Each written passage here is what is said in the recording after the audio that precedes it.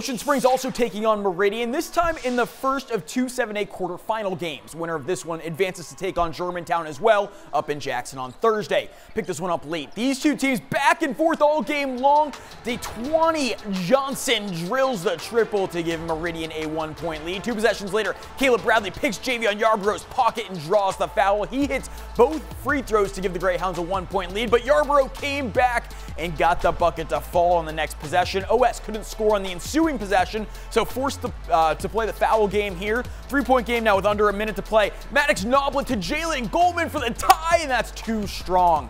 Same shot Picayune got last night, same result there. The Wildcats punched their ticket to Jackson by way of a 50-46 victory over OS.